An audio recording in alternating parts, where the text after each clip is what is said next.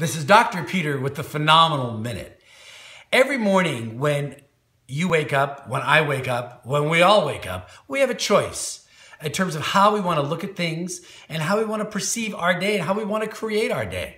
We can look at things as feeling victim to the world, that we sort of got to deal with the weather and deal with the harassments and deal with the problems of our day. Or we can look at it as a day of opportunity, a day to create magic, a day to focus on the things that we truly want within our lives. Very often, we feel victim to the world in terms of suppressing us and making us feel disempowered. We have a choice of how we choose to look at things. It's not to say we don't have problems, but we can always take those problems and begin to reframe them.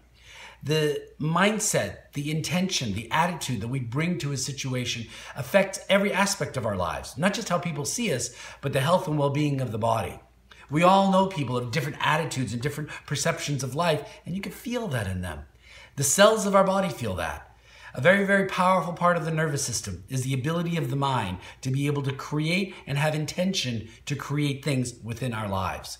Utilize that power, harness that power. Look at the bright side of life. Look at the bright side of things, the opportunities and the possibilities that occur even with challenges. This is Dr. Peter with the Phenomenal Minute.